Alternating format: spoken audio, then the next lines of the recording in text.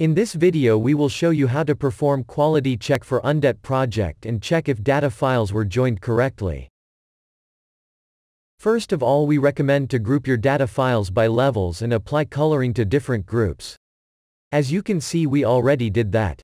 If you want to learn how to group data files, watch video Undet for AutoCAD data files grouping and coloring in our channel. Link to this video is in video description.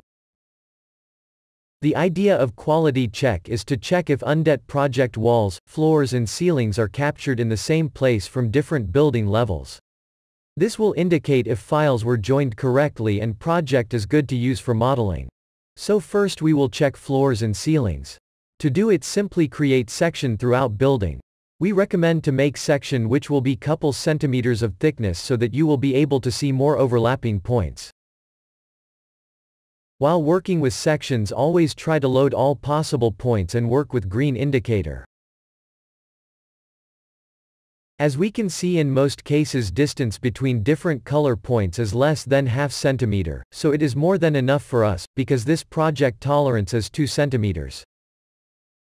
Since our building is in triangle shape and this section only applies for one part of the building, we should check other sides as well.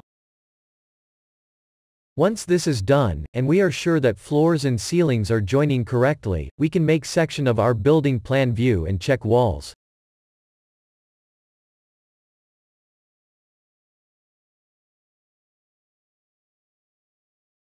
Once again, it seems like the difference is close to none, and we can confirm that data files were joined correctly and Undet project is good to use for further modeling. If you have any questions about data files quality check or any other Undet for AutoCAD functionality, send us email to info@undet.com. Thank you for watching and see you in our next videos.